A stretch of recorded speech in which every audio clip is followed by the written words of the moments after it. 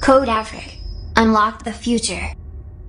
All right, welcome back to our very first encounter of C++. All right, so what we are going to do in this episode is that we are going to download an IDE and also see how we can install it, okay, on both Mac and Windows. All right, so what actually is IDE? IDE simply means Integrated Development Environment. Forget about this fancy name. All what we are trying to mean is that it is a test editor, okay, that contains a compiler that converts our code from zeros and ones to the actual software that we are building. All right, there are so many test editors out there. We have Notepad++, Debreakit, CodePen, Atom, and Sublime Test, and Virtual Studio. There are many of them, okay. So all these softwares are there that we can use, and what this test editors does is that it converts our code, okay. We know computer understands zeros and ones, okay, so it converts our code to that zeros and ones for the computer to understand it and print it out to the actual software that we are building, okay. So to start coding, you need a test editor, and that is what you are going to do, okay. Now you can use any test editor of your choice. For example, if you have Virtual Studio, you are good to go, you can use it. But in this episode, because we are starting from scratch, we are starting from the beginner lesson of C++, what we are going to do is that we are going to download Code Block. All right, so what Code Blocks does is that it contains the C++ and C compilers, so that when we are working on C++ project, it becomes simple, okay. So it's beginner friendly. So whilst we are beginning from the beginning, I would suggest that we all download this software and install it and begin from the beginning. Whilst we are progressing, we will actually divert from Code Blocks and also be using advanced test editors like Virtual Studio or any other test editor. All right, so without much ado, let's dive in.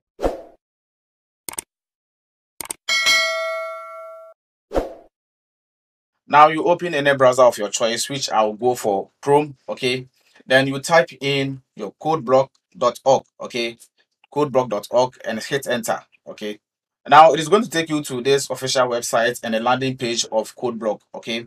All right, so what we do from here is that you come here and click on downloads. Click on that. All right, so you'll be taken to this interface, and what you do from here also is that you click on download the binary released. Click on that one.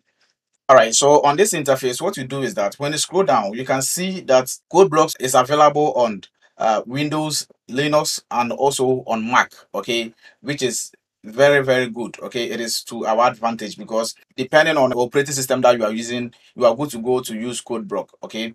Now what you do here is that as a Mac user, don't click on this one, okay. When you click on this one, it's going to give you the oldest version of CodeBlocks, okay, which you might not like it, okay. So what you do is that you ignore this one, don't click on this one, then you come here and click on this one, Sourceful Forge, okay. Click on this sourcefulforge.net, click on that one. All right, so now you can see that you have been redirected to this interface, and what we can do from here is that you can see that we have your download here, okay, and the version that is given to us as a Mac user is the 17.12, okay.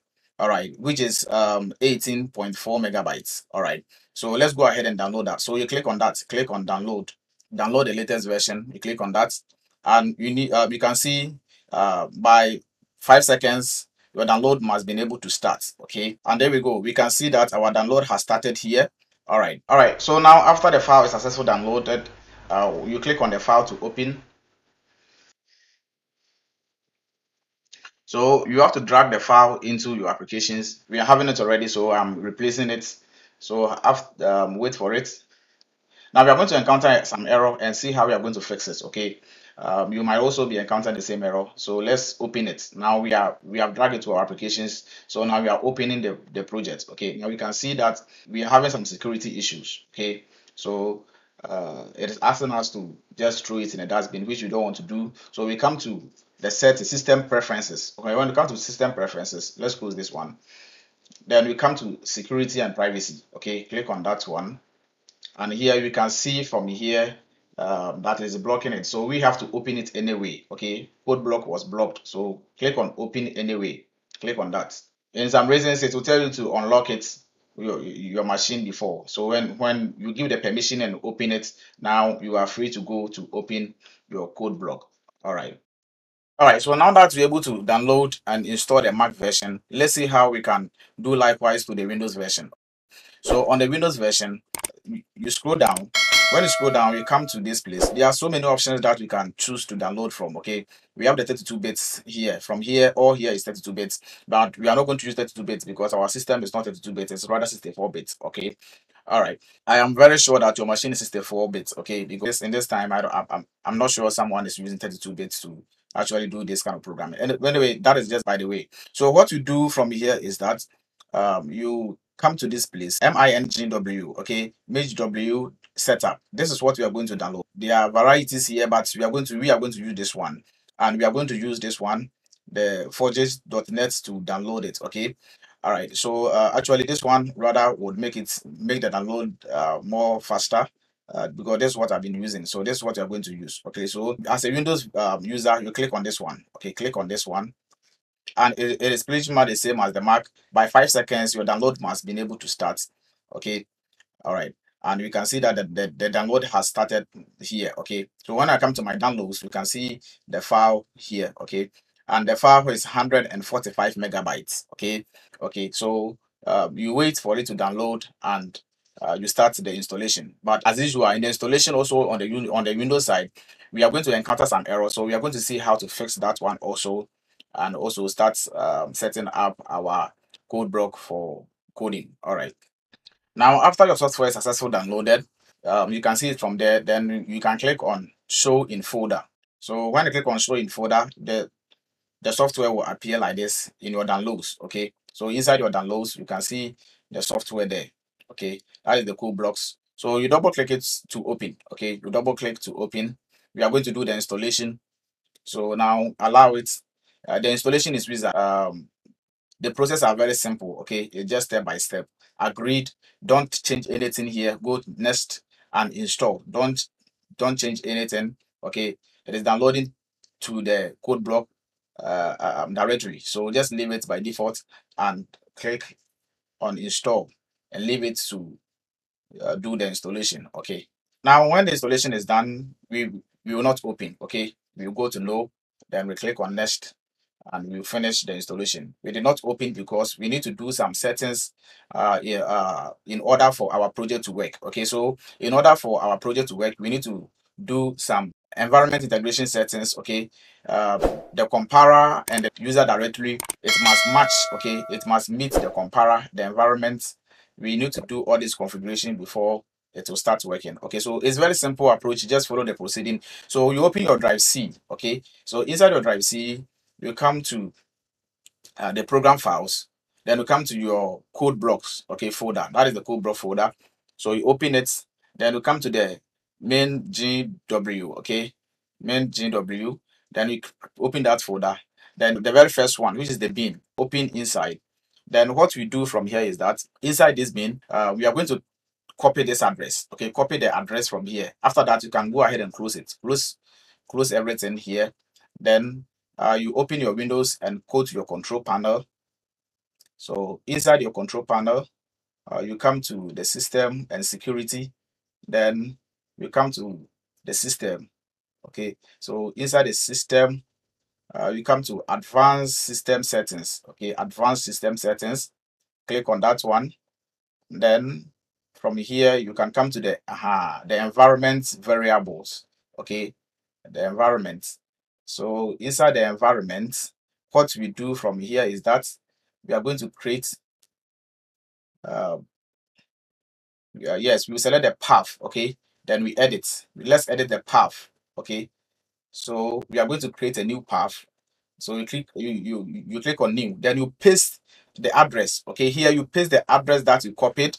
You paste here. Okay, this is the only way that will make your program runs successfully. Okay, so make sure you follow this step carefully.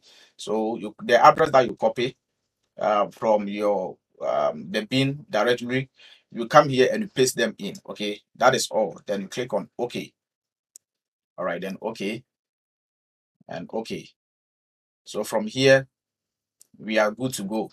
Okay, so from here we are good to go. Now you come to your CMD.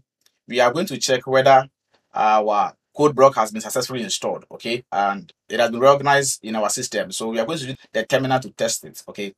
So from here, you just do GCC dash dash version, okay. So GCC dash dash version, and you can see that it has been successfully installed, okay. It has been successfully installed. All right, that is the 8.1.0. All right. So now that we have the positive response from our terminal, let's go ahead and run our code. Okay, so let's go ahead and run the code. So let's close the terminal, then open our code block. Let's open it. And here you select the GNU GCC compiler. Okay, it has been detected already. All right, so we are good to go. We click on OK. And here you can select the first one, then we leave it. Okay, so now we are good to go. We are good.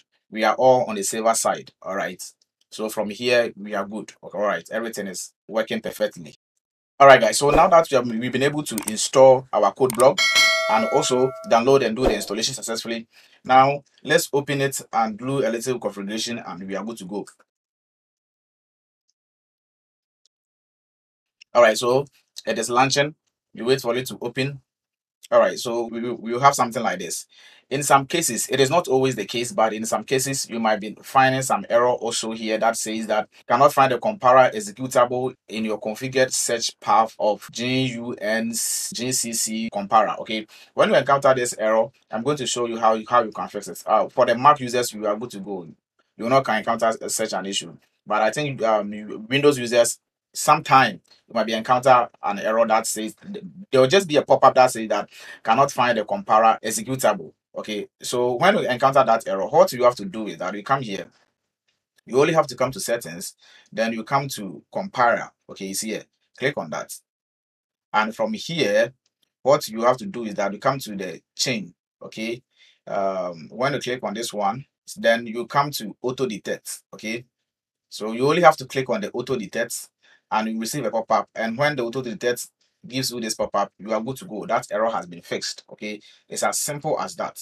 All right, so now what we are going to do is that let's open our terminal and search if we are at the server side. So this is my terminal, and what I'm going to do here is that I'm going to check if everything is on point. So I'll do C plus GCC dash dash version. I'll hit enter, and I am at the server side because I'm getting the results. Okay, I'm getting the results here. My compiler is working. My code block and my compiler has been configured successfully.